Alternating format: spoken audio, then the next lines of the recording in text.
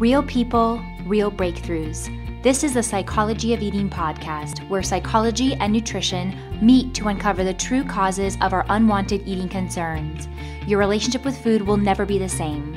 Now, here's your host, eating psychology expert, and founder of the Institute for the Psychology of Eating, Mark David. Welcome, everybody. I'm Mark David, founder of the Institute for the Psychology of Eating, and here we are back in the Psychology of Eating podcast. And I am here today with Lee. Welcome, Lee.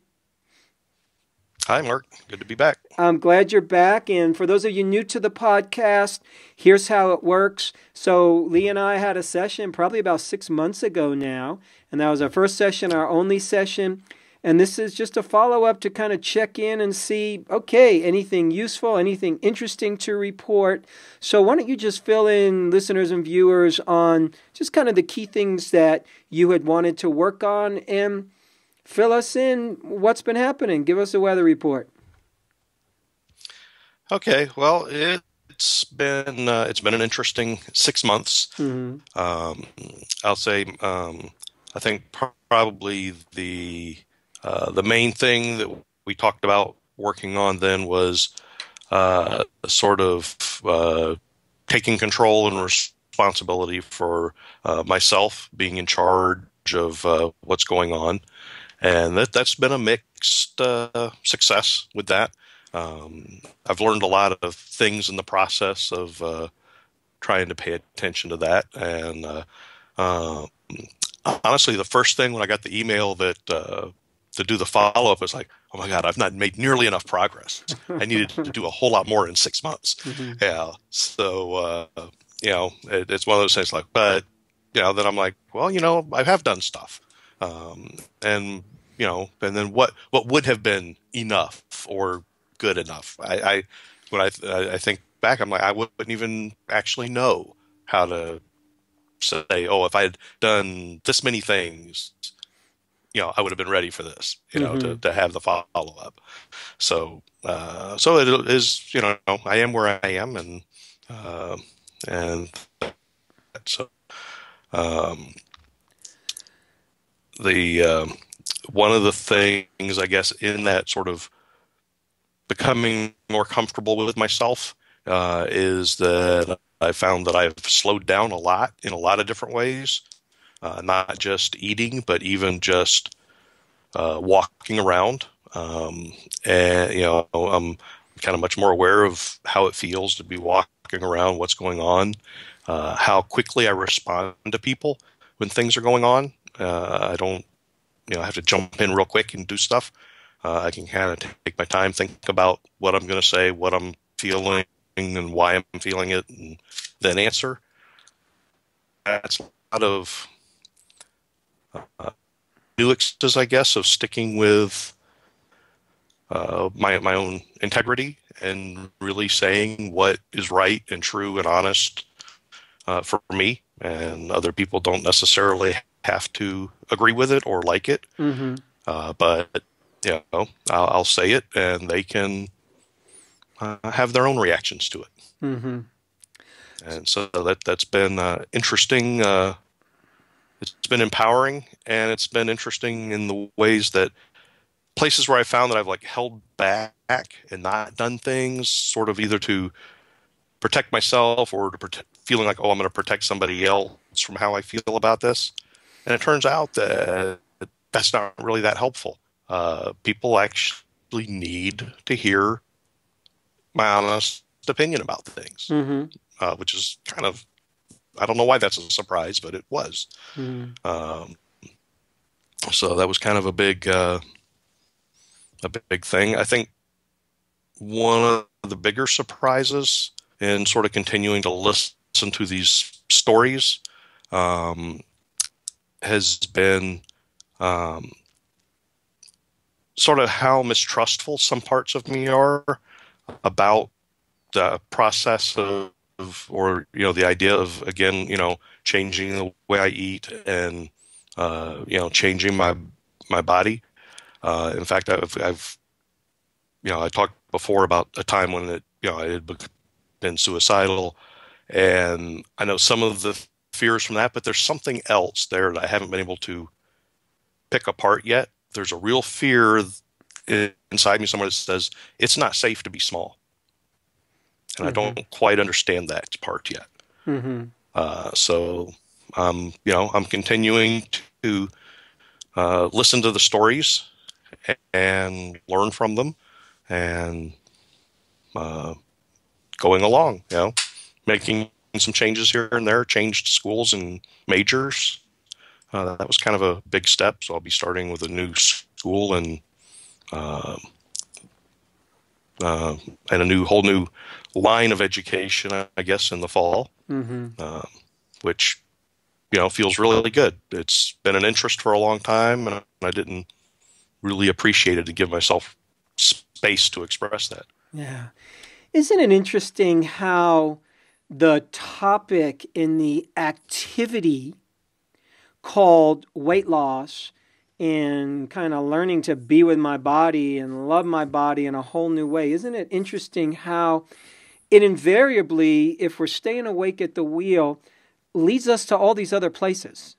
Leads us to, oh, people need to hear my opinion. Oh, I need to show up and be the real me. We don't always think of that as part of the weight loss equation or finding the right body. Like, where's this body supposed to be at? I really feel that the more we become who we're supposed to be, the more the body can become what it's supposed to be. It's like we come first, like what's inside my soul, my heart, my being. That's first and foremost. The body's going to change. It always changes. It's born. It's tiny. It gets older. It morphs. It does this. It does that. It gets old and it dies. And all the whole time we're inside somehow witnessing this whole experience. And how can we have a good experience of it? So I'm super pleased for you that you're doing the work on self, because as you were talking, I was thinking I have met so many people that when they step into the process called weight loss, everything gets focused on weight, attack the fat, attack the weight, and weight loss can almost become a substitute for personal development. Meaning we end up focusing on the pounds and not focusing on, okay, what am I supposed to be doing? How do I be more of the real me? So it feels like you're kind of squarely on the road, in terms of, and it feels like you've been on that road a while. It's just a question of making the adjustments and really focusing on like some of the key places in life where you need to work. I mean, how does that all resonate for you? Yeah, I think that's very true. And, one of the things I've kind of come to realize is that it's very difficult for me to prioritize myself. It's kind of like, everything else has to be perfect, and you have to take care of everybody else and get everything else done. And then if there's any little bits of stuff left over, maybe I can pay attention to myself or make time to do stuff, that's, helpful for me. Yes. So, so I'm still struggling with the, grabbing meals quickly and things like that. And, and it's just, a lot of that is, I know is, it's prioritizing time and things like that, but it's a real, struggle, I guess, or a challenge for me to, I guess parts in somewhere don't feel like they're important enough, or they're not as important as everything else. Well, I think in your heart of hearts, that that's not true. I want to say something about that. I've noticed with a lot of people who have had a lifelong or a long-term kind of dance with trying to lose weight, that it's easy for people oftentimes to, as an apology for being fat, we become people pleasers. So we're basically Mm-hmm. saying to the world, I'm sorry. How can I put you first? Because clearly I don't deserve anything because I'm fat. So let me put you first, and you first, and you first, and let me apologize, and let me be really nice, and let me be the good little fat kid or fat person. So then you like me, and you're not going to judge me for being fat. So I don't know if that applies to you, but I'm just raising my hand and saying that we all need to check ourselves and see if there's a place where we're operating as if we need to apologize for who we are. Because if for any reason, because clearly if we're attacking our body fat and attacking our weight and hating what we are and who we look at, then we're going to assume other people are looking at us in the same way we are. We will tend to treat other people the way we treat ourselves. We will tend to think other people see us the way we see us. So if other people are judging you the same way you judge you, then whoa, you better be super nice to them. There's the coping strategy, which my guess is if you do that, you learn that puppy at a young age. You know, that's a survival piece, which, if I may say, you said before, you know, I had this thought that, you know, wow, it's not safe to be small when it comes to weight loss, you know, and you said, I don't know where that comes from, or I haven't figured that out yet. Let's figure that out really easy. I'll tell you where it comes from. It comes from the truth.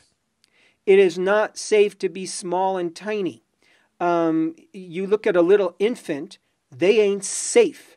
You leave them out on the street, you know, some wild animal is going to come and find them, or they're going to die of exposure to the elements. Little things aren't safe until they learn how to be safe. Little things are easily eaten by bigger things. So in nature, the little creatures are always getting protected by their mamas and their papas until we are safer. Every small human knows, every kid knows that they are dependent on an adult to feel safe. You are dependent on the bigger people. So it makes sense that you come to the conclusion, I ain't going to be safe being small, because on a certain level, it has an evolutionary truth to it. At this stage of the game, though, it's a falsehood. Because you're adult enough and smart enough, and you know the ways of the world, where if you weigh 20 pounds less or 79 pounds less or whatever the heck it is, technically you're still safe. You know how to drive a car, you know how to use your cell phone, you know how to get help. Part of that is catching up to adult time.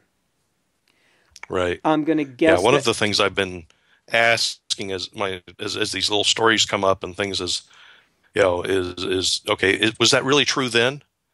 Sometimes it was, sometimes it wasn't. And then the next thing I try to ask is it still true now? And very often it's, well, no. You know, it may have been very, very true, you know, 50 years ago or whatever. But when then I stop and say, well, what about right now? And then it's like, well, no, it's not true now. And it starts to kind of reframe that and help me realize, okay, that isn't something that I have to keep doing, you know. You know, Lee, here's what I think for you. And I really mean this. I think that you're so close to having what you want. Like so close. And what I mean is there's a part of you that just has to get that you don't have to apologize for anything. You don't have to be anybody different to deserve whatever it is. You don't have to be anybody different. You don't even have to figure anything out. All you have to do is proceed as if, you know something, I ain't perfect. I'm a human being. I got my challenges that I deal with, like other people have their challenges that I'm dealing with. And I can feel good about myself to a great degree while I'm working on myself. I think there's a place in you where you might feel like you need to figure something out to really start to relax into yourself and take care of yourself better. And there's really nothing to figure out in everything. So yeah, there's always little bits and pieces that are going to enlighten us and enliven us. There's no doubt about that. But it feels like at this stage of the game, it's about you simply putting into practice self-love, self-care, self-nourishment, period, and showing up as you and learning at the ripe old age of whatever you are, or the ripe young age of whatever you are, is just learning, you know something, if you be the real you and people don't like you, who cares? Cross them off your list. And the ones that want to hear your opinion, the ones that are still going to like you, they stay on your list. Those are the people you want in your world. I really think it's as much as that. And as you begin to see that I'm safe. Even if people don't like me, I'm safe. There will be people who hate you, and you're still safe. And size then becomes less important in terms of needing it for safety. Those are just some thoughts. Right. How does that land for you? Yeah, that sounds. Some of that was actually the sort of internal talk I was having, kind of leading into this interview. Yeah, as I said, well, because honestly, I'm like, well, what's Mark going to think? Without, and I'm like, honestly, why do I care what Mark thinks? I mean, I like all your stuff and stuff like that, but if you just had, it's like, I don't like what Lee's doing and whatever. It's like, the sun still rises tomorrow. I go to work. It doesn't really throw my world, and stuff. So it's like, and then the thing about kind of letting other people actually see me and finding out that their reactions are different than what I expected. It's kind of like I'm, like you were saying about if other people judge me the way I do, and then finding out that, hey, they don't.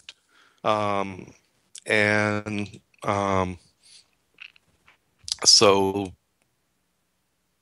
I kind of forgot where I was going with that, but it's, I guess as I let people actually see me, I see how they actually see me. I get that feedback from them and realize that it's not the way I imagined that they would see me. Kind of like my internal perception of myself is different than other people's when they actually do see me. Yeah.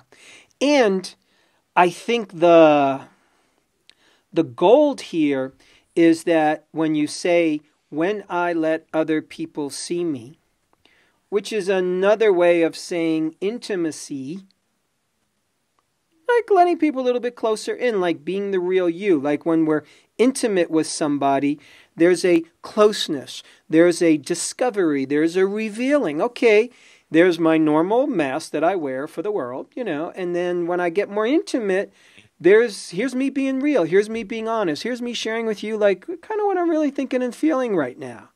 So that's intimate, and that's a risk.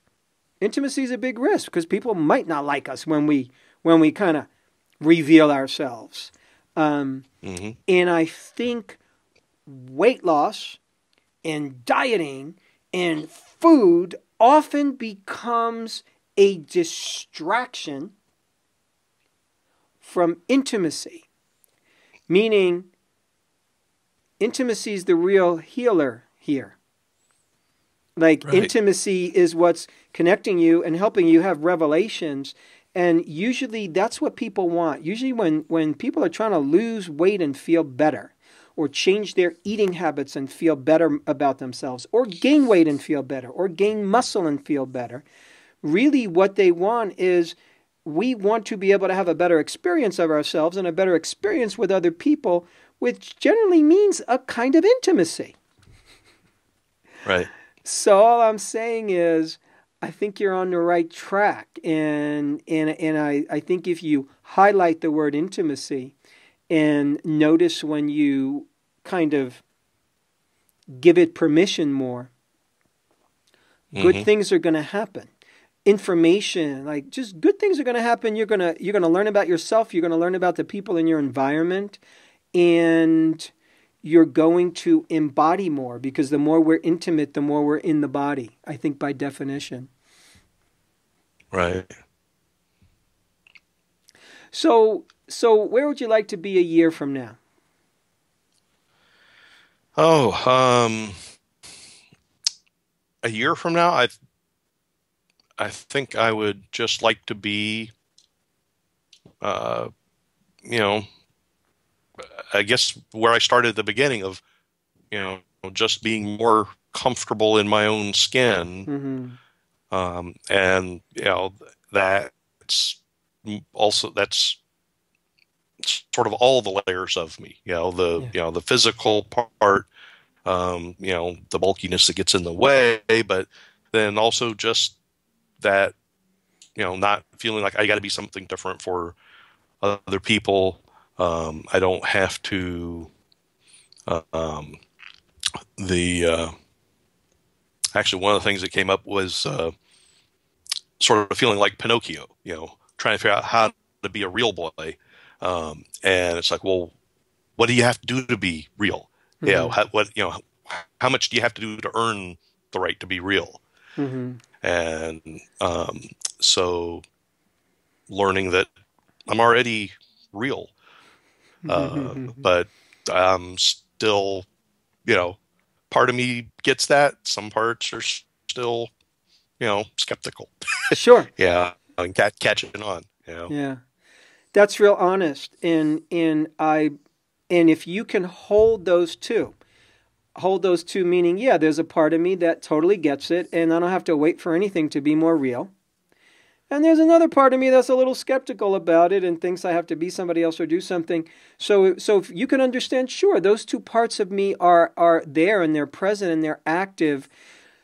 The part of you that's skeptical and doesn't believe, it doesn't need to be eradicated. Right. That's super important. It doesn't need to be eradicated for you to move forward. That other part simply needs a little bit of airtime. It needs you to listen to it, and it needs you to go, okay, I hear you, and I get it, and I could see why you'd be skeptical, and I could see why you'd have your foot on the brakes, and that's not how we're going to do business today, because you know something? It's a different world now. I'm an adult. Yeah. I'm making changes, and that's really kind of like the little kid in you that you have to take by the hand and bring him along. So in a lot of ways, it's you just learning how to be an adult for yourself. It's you learning how to be a good parent to yourself. Yeah. I like that, taking kind of taking my own hand and saying, okay, I understand that, maybe, but, come along with me and let me show you this, show you how this is really, Yeah. And like you say, you don't have to get rid of it, but you can bring it along. Yeah. We're always looking for perfection, I think. We always just want to stamp out all the negativity or stamp out all the imperfections. And no, you just bring them along for the ride, because they're going to come along anyways. And I think this is just about us being human and being real, and giving our imperfections, our beautiful imperfections, just giving them a place to live and giving them a voice and not letting them run the show. Right. Yeah. There'll always be there'll never be a perfect time. So you may as well just start doing something now. Amen even to if that. Even if you can't do everything, Mm-hmm. even if you can't do everything, do something, a little bit, a step,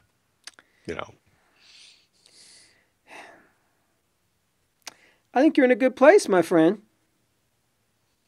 Yeah, it feels really good, and it's, going a little differently than I might have imagined back in January when we talked, but Mm-hmm. it's, it's moving. There's things happening, Mm-hmm. and that's good. Good for you. I really appreciate your efforts. I appreciate you getting on this call and being real and being honest. And, I think it's all about just keep standing by yourself.